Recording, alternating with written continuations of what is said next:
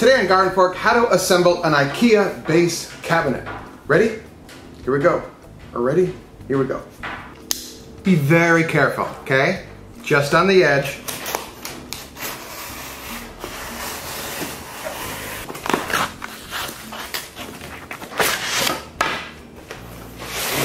One of the GardenFork mantras is, if all else fails, read directions. And I love the iconic pictographic illustrations of an Ikea how-to manual, but maybe you don't, or maybe you want some additional information, so that's why you're watching me put together one of these. This cabinet is actually for my own kitchen. I've built a ton of Ikea kitchens, but finally I have the money and time to work on my own.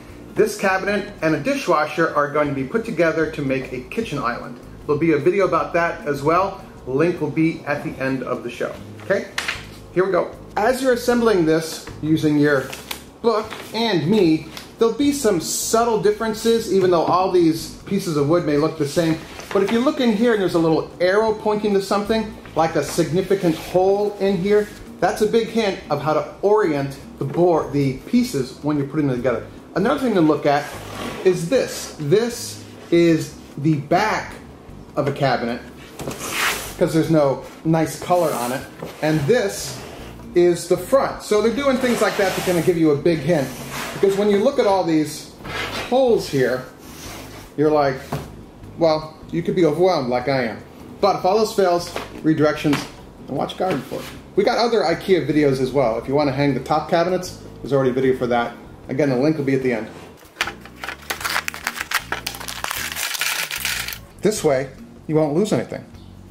All right, step one. Take your two sides and lay them out such that I call this the dado cut. This is going to be the back, much like they point to here, is facing out and out. These two parts are the basis of most Ikea assembly. There is an elongated screw with a short thread, and then this round locking nut that will grab onto here.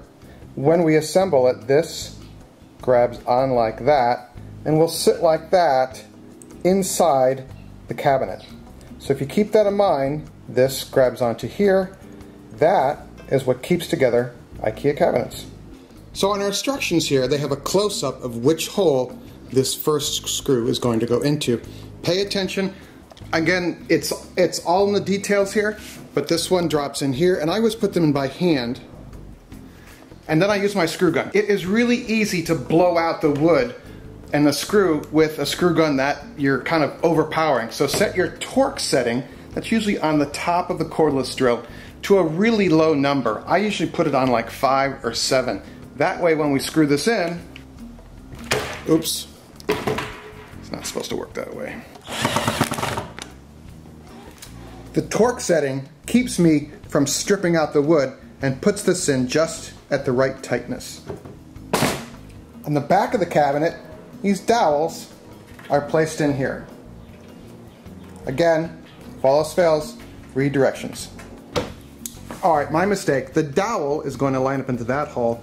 This one doesn't belong here because this is going to go into here. Now we're going to drop this onto here, like that, and just push that down. And turn it like that, and you're good to go. We take the other side, we line up these pins. The open side faces toward the pin. Done. Nice, huh? So what we have here are the sides and the back of our cabinet. Pay attention to the subtle hole differences and also where the slots are. The slot in the back, it should all connect. There should be a slot all the way across all of these, and the backboard is going to go into that. But that's one of those things, like, you can easily reverse it. You can always just redo it again, but it just saves you a little time to do it the first time right. But that's not GardenFork, is it? Unfold the back, and you want the pretty side facing into the inside of the cabinet. Pay attention to this notch. The notch goes in the top, and that is the bottom. This is really done better with two people. Like I said, 2 people. And then pull these in. Like that. And then you should have the bar ready that I don't have ready to put in here. Hold on. This goes under, that goes on. And press. Like that. So these little clips have a slot, goes into here. Come on.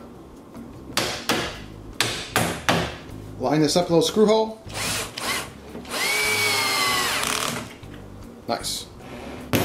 Next, you're going to secure the back panel to the sides of this. And you want to make sure this is all tight and nice. And then you're going to take these little nails and drive them in along the dotted line of the backs and the sides here, all right? I like to use a pliers to hold the screw. It makes it much easier, like that.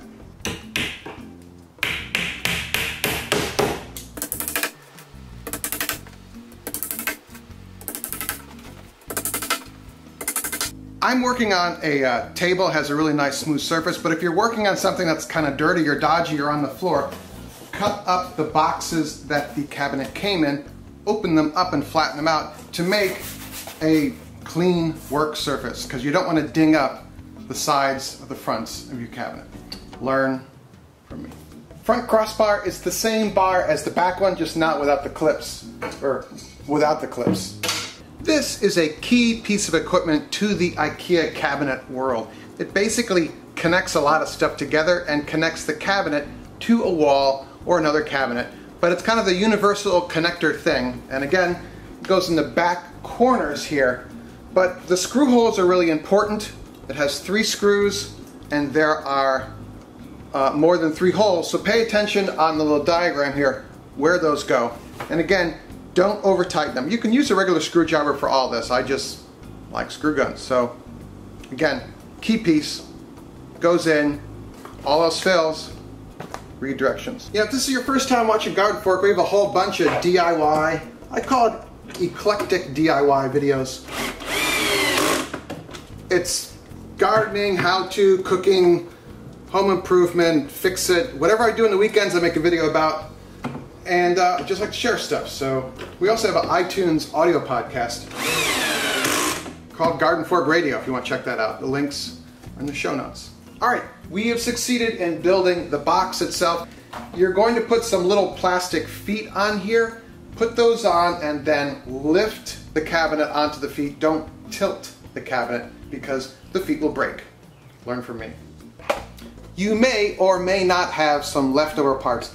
That's okay. It really depends on how you are affixing the cabinet to a wall or to other cabinets. Well, these are my glasses.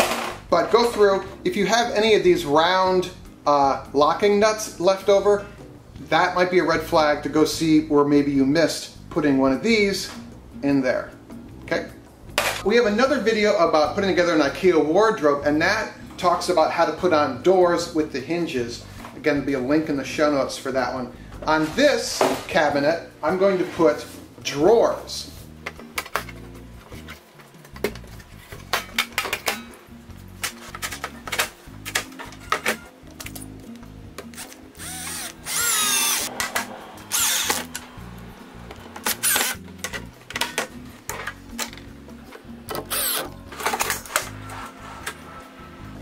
All right, this cabinet doesn't quite line up, but you get the idea of how to build a base cabinet and assemble the doors or drawers.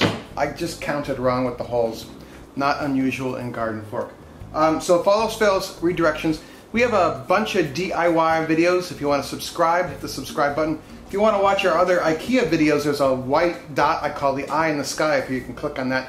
As always, all the links I talk about are in the show notes below, our iTunes podcast, our other shows, and more stuff about me and the Labradors. So make it a great day. See you later.